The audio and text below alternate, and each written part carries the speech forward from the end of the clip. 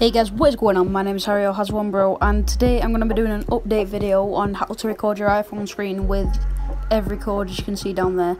So what I'm going to do, I'm going to take you guys through every step I can think of and every step possible. So a lot of you guys have been having problems with it, so I'm actually going to delete AppValley just so I can take everyone through the same steps that I've gone through. So if you are having problems, then please just watch the video, and if you're still having problems, then I want you to just tell me in the comments, because I really want to help out as many people as I can, because yeah, that's what I want to do. So as you can see at the top, I want to type in, if you haven't seen my last video, then yeah, this is what we did. So www.appvalley.vip, you can see there at the top, so I'm just going to press go on that, and then it's going to come up with this little background, little blue screen.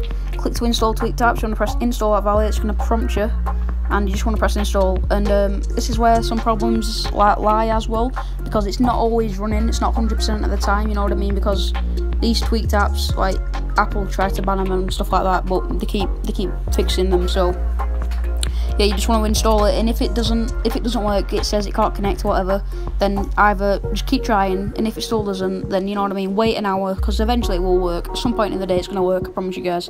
But anyway, once you got it installed, it's going to ask you, I think most of the time it's going to ask you that it's an untrusted developer, but because I've already downloaded it, it's not going to say that. So what you want to do is you just want to go into general, go down to see profiles and device management, Shanghai, Dengen, or whatever that says, and then here it just says delete apps for me, but for you guys it should say verify, unless you've had it already. So you just want to press verify, and that's going to verify AppValley, so you can go on it.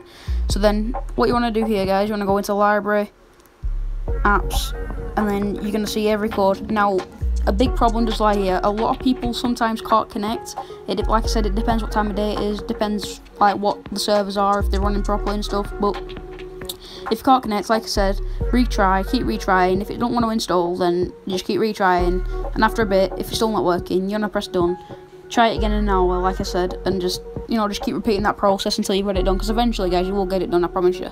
But then once you've got that, you just press get and then install.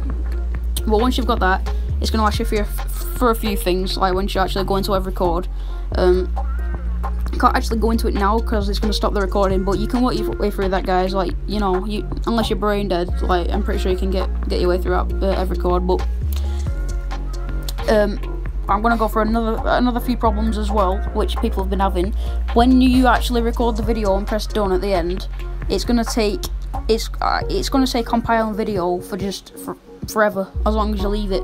So what you want to do is give it a minute or two, just so it can like compile a bit. I don't even know, that's what I figured out anyway. Give it a minute or two, and then you just want to double tap your home button, and then just swipe it up, like you know how to close an app. Close it, and then go back into it, and if you go into my recordings, it should be there. There's going to be two of them. It's going to be like a duplicate, but you just want to go on the one. No, just go on any of them, to be honest, guys. And then if you just press info at the side, there's like a little blue info mark, and you just want to press save to camera roll.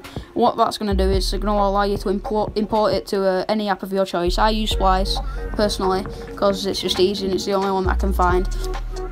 So Splice, it's a GoPro like editing app, and it's really good. It gets you what you want and stuff. So if you want to create a new project and you just want to press add, and then you're just gonna go onto the video that you've just recorded or whatever, any of them, and then it's gonna take a while to do it, because you're importing it off your phone, and your phone doesn't have that much power. It's not a computer.